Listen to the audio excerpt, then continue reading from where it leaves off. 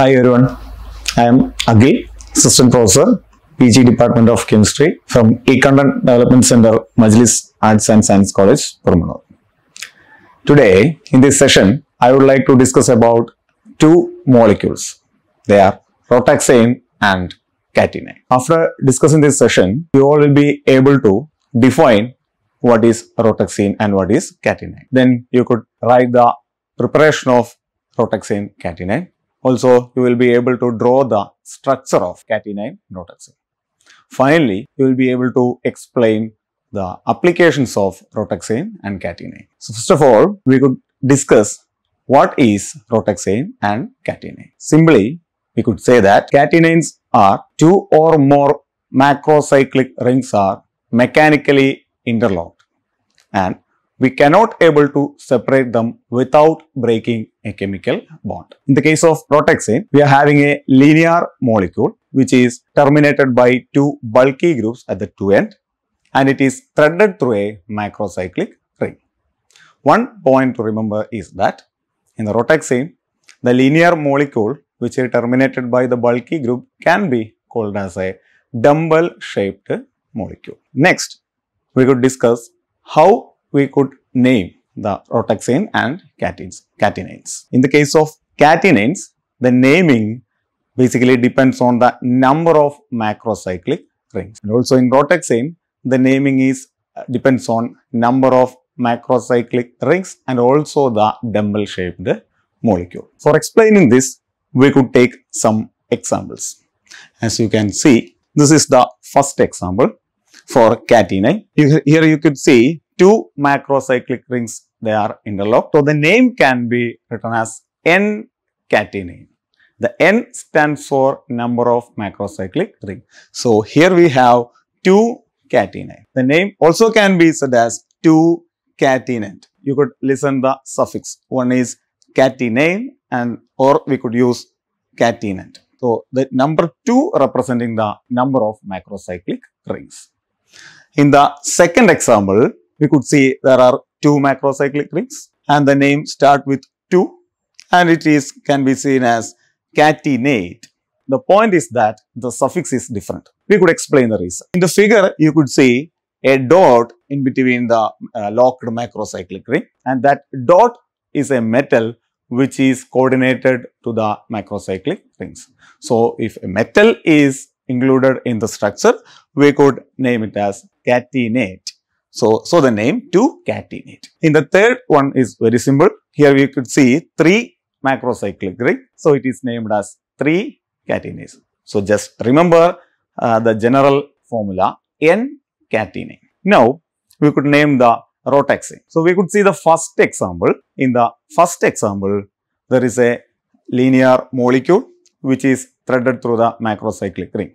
But the problem is the end is not terminated with the bulky group. So this can be named as N-pseudo-ROTAXANE. N stands for number of macrocyclic ring plus the linear structure. And also the point is that the pseudo-ROTAXANE are the precursor of catenanes as well as ROTAXANE. Fourth example, you could see a ROTAXANE. It is named as 2-ROTAXANE.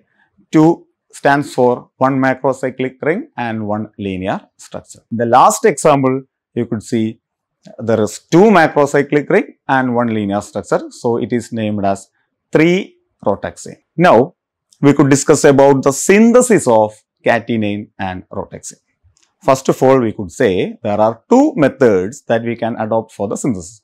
First one is the statistical approach and second one is the direct method. Now we could take a schematic example.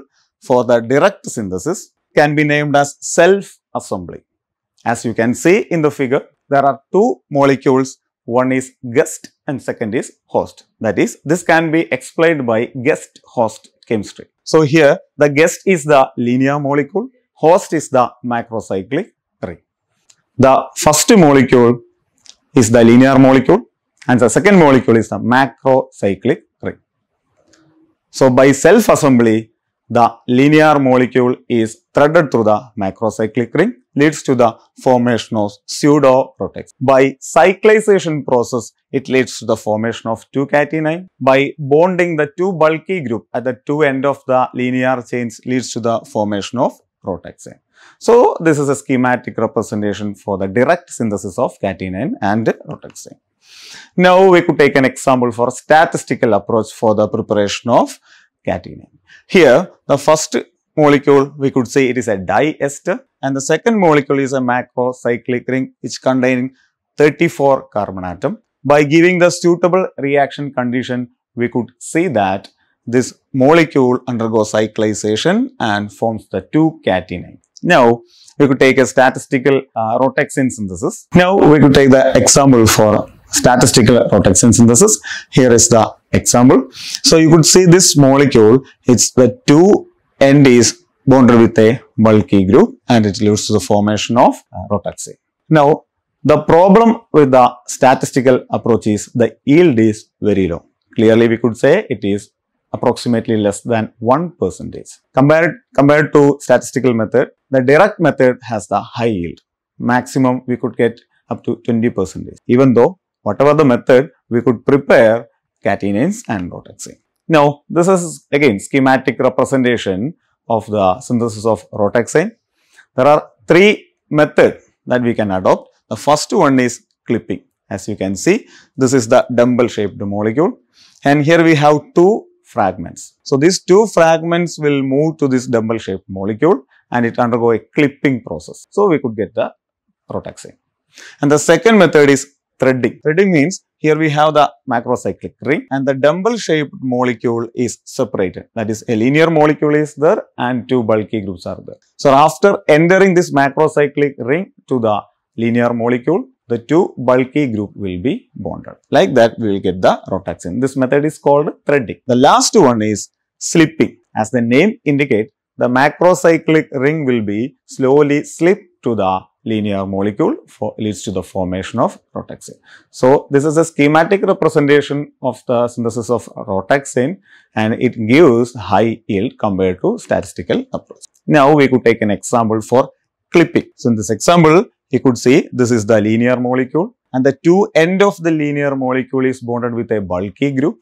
Here we could see 2 fragments. So, after entering these 2 fragments to the linear molecule, it's undergo clipping. Now, we could discuss the applications of ROTAXANE. For explaining the application of ROTAXANE, we could consider the structure of ROTAXANE. So, in that structure, we have a linear molecule and it is encapsulated by a macrocyclic ring. In that molecule, we could see 2 movements. One is the translational movement of the macrocyclic ring and also the rotational movement of macrocyclic ring with respect to the linear molecule. So, these 2 movements help us to use this molecule as molecular machines or molecular switches. So, that is the highly appreciated example for ROTAXANE. And apart from that, it can be used as ultra stable dyes and also it can be used for the nano recording. Now, we have the applications of catenanes. As in the case of ROTAXANE, catenane can also be used as a molecular switches or molecular machines. This is because we could consider the example 2-catenane. Here we have 2 macrocyclic ring, they are mechanically interlocked. The one macrocyclic ring can rotate with respect to other one and this movement can be used as a signal. So, like that we could use this as a molecular switch.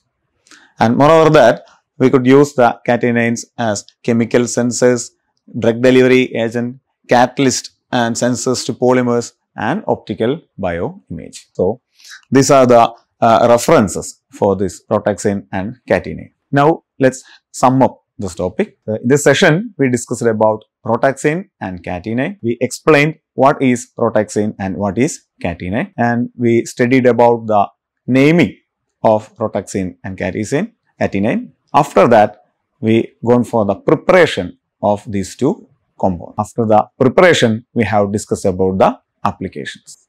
I hope everything is clear. Thank you. Thank you.